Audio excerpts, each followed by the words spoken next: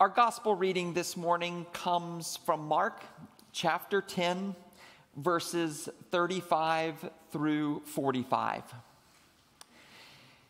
James and John, the sons of Zebedee, came forward to Jesus and said to him, "Teacher, we want you to do for us whatever we ask you." And Jesus said to them, "What is it that you want me to do for you?" And they said to him, "Grant us to sit, one at your right hand and one at your left in your glory." But Jesus said to them, "You do not know what you are asking. Are you able to drink the cup I drink or be baptized with the baptism that I am baptized with?" They replied, "We are able." Then Jesus said to them, "The cup that I drink, you will drink, and with the baptism with which I am baptized, you will be baptized. But to sit at my right hand or at my left is not mine to grant, but it is for those for whom it has been prepared." When the 10 heard this, they began to be angry with James and John. So Jesus called them and said to them, "You know that among the Gentiles, those whom they recognize as their rulers lord it over them, and their great ones are tyrants over them. But it is not so among you. But whoever wishes to become great among you must first be your servant, and whoever wishes to be first among you must be servant of all. For the Son of Man came not to be served, but to serve, and to give his life a ransom for many."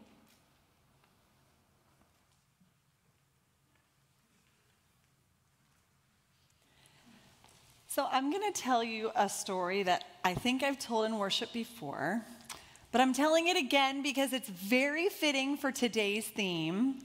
It's also not that memorable, so if you heard it before, you probably forgot. And there's an update at the end, so if you heard it and you remember it, there is a little bit of a change at the end of my story. So I had an ecclesiastical council in 2012. This is an important step in someone's journey towards ordination in the United Church of Christ. It's towards the end of the candidate's process. The ecclesiastical council takes place at the candidate's home church, and I gave a presentation about my theology and my call to ministry and my understanding of why I wanted to be a pastor. And after I gave my presentation, the people who were there, which included people from the wider church as well as people from my home congregation, they were able to ask me questions. And when the question and answer time was over, everyone there took a vote on whether I should become a candidate for ordination. So it's a pretty big deal. And at my ecclesiastical council, someone asked me a question, and I actually don't remember what it was. But my answer entailed telling them that I live to serve. I understand my life in such a way that I feel called to live in service to God and to Jesus and to humanity around me. Later that evening, I was at my parents' house with my 2 brothers. My 2 brothers were at my ecclesiastical council. I have an older brother and a younger brother. I am right in the middle. And they started to tease me mercilessly for saying that I live to serve. Because from their vantage point, up until that point in my life, I had not shown demonstrated that I lived my life in such a way that I was in service to them. And so they were teasing me, which is fine. I have very thick skin. They were doing their job, as brothers are supposed to do, which is to keep their siblings humble and honest. So that's fine. Fast forward more recently, one of my brothers actually brought this up again, and he said, "Okay, you have been ordained for 12 years. I will concede that maybe you are living your life in service to the church." To which I said, "Thank you very much." So that brings us to today's gospel lesson. We are back in the Gospel of Mark, where we've been for the past several Sundays. We have another interaction between Jesus and his disciples. This time, he's talking to James and John, the 2 brothers. And they ask him, Jesus, we want to sit at your right and your left. And of course, he admonishes them and says, you don't know what you are asking of me. But there's some interesting context that I want to share with you surrounding this story that might help us get a fuller understanding of what the disciples are thinking. So immediately before this interaction, in Mark 10:32, we're told that the disciples are afraid. The disciples are often afraid in ministry with Jesus because he's constantly asking them to do things that are outside of their comfort zone. Additionally, earlier in the Gospel of Mark in chapter 9, we're told that when Jesus tells them he's going to be killed and rise from the dead, they don't know what that means. In fact, by this point in the Gospel of Mark, he's foretold his death and resurrection 3 times to his followers. He's told them that he will be killed and rise from the dead, but they don't understand what he's saying. So James and John are approaching Jesus from a posture of confusion and fear. They know something bad is going to happen, that he's going to be killed, but they don't know what all this rising from the dead stuff means. And so they are seeking security and reassurance. They want to sit on either side of the throne of King Jesus, which we know is not the way the story unfolds. But they literally want to be in close proximity to him so he can protect them from whatever lies ahead in their future. The theologian David Lose is a Lutheran theologian, and he says that one of the pernicious illusions about being human is this idea that we can live our lives completely devoid of all loyalty and bonds to anyone or anything beyond ourselves. He says that is simply not true. It is an illusion to think that we live in silos, completely disconnected from the complicated, interconnected networks around us. The point is that all the decisions we make, how we spend our time, who we spend time with, how we spend our money, what careers we pursue, what jobs we have, who we're in relationship with, all of these things have ripple effects and impact the world around us. And so we have a choice. We can joyfully follow the will of God and live our lives in service to the common good and to the greater humanity, or we can seek the illusion of security by seeking power and status and rank. But we know that security is a fallacy because awful things can befall any of us. Nothing can insulate us from the hardships that affect us as humans. And so it's better for us to be in community and relationship with other people so that we have a safety net when awful things happen and we have that support network. So the question is not if I'm going to live in service to something beyond myself. We all are. We all inevitably do. The question is what?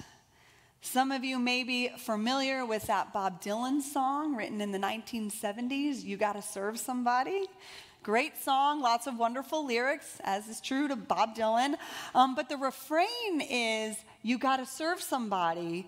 It may be the devil or it may be the Lord. You gotta serve somebody. The point being, you have a choice. Who's it gonna be? What's it gonna be? It's not if, but whom. And if we're being honest with ourselves, I think a lot of us, just like James and John, make decisions from a posture of fear. How many people have chosen careers not because it was what you were necessarily called to or excited about, but because you knew it would provide a living wage and a stable paycheck and job security? How many people chose to marry someone not because it was a love marriage and it was the person who made their heart sing, but because they knew they could provide for them? How many of us have chosen to live in a community not because we love the idea of living in that city or that town, but because it has a good economy and we'll be able to succeed there?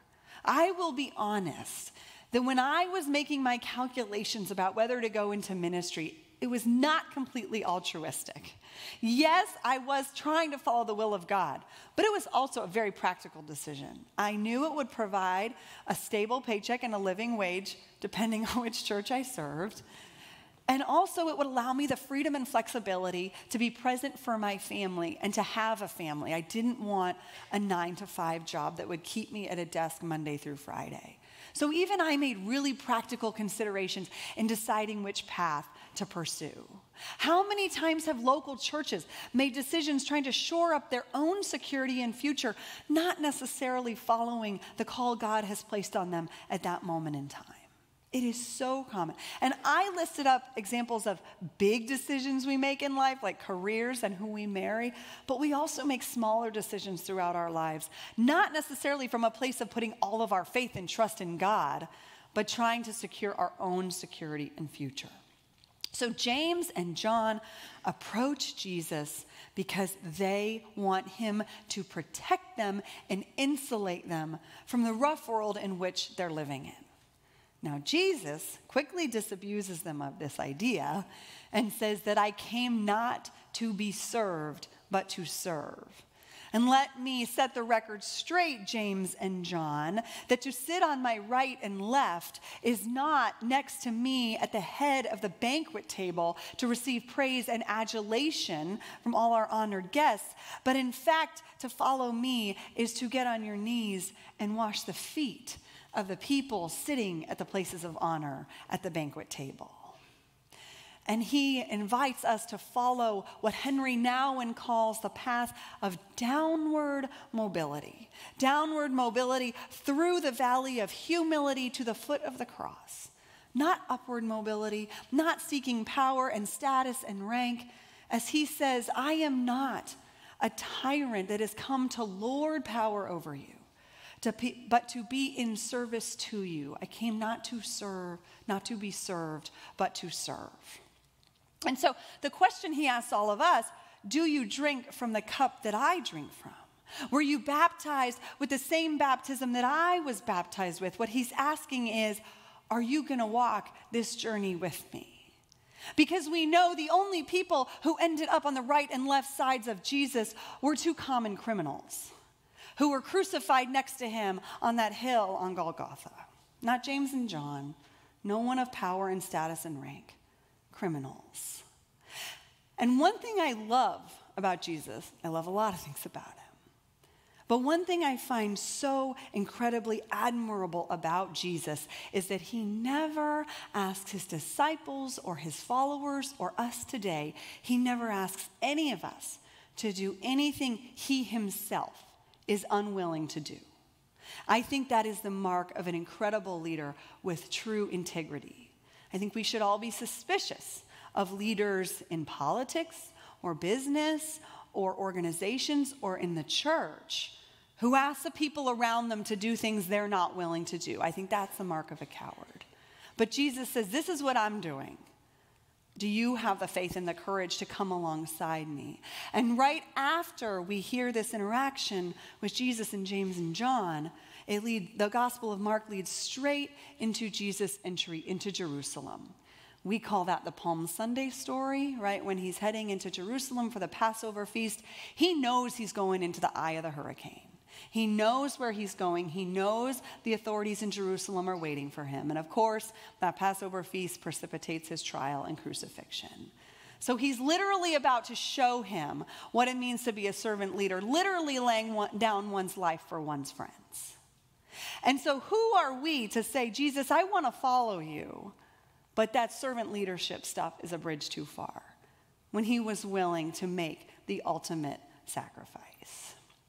Earlier in the Gospel of Mark, Jesus asks his disciples, what good is it to gain the whole world and lose your soul? The King James Version says soul. The New Revised Standard Version of the Bible says life. But the point is, what good is it to gain all this world has to offer? Power, status, rank, all the material possessions you could fathom, the biggest house you could ever dream of. What does it matter if you've lost your soul?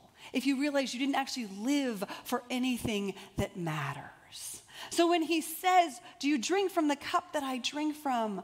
What he's asking us is, what is it that you want to live for? What matters to you? And what is it that you're willing to die for? These are really big questions. So yes, in my ecclesiastical counsel, I said I live to serve, but that's not actually very remarkable. We all live to serve something beyond ourselves. As Bob Dylan said, maybe the devil, maybe the Lord, is it the almighty dollar? Is it something else? Are we going to seek upward mobility, seeking power and status and rank and chasing that illusion of security?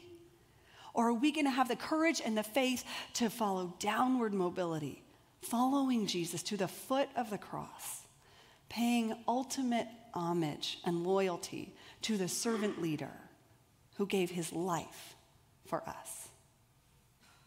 Amen.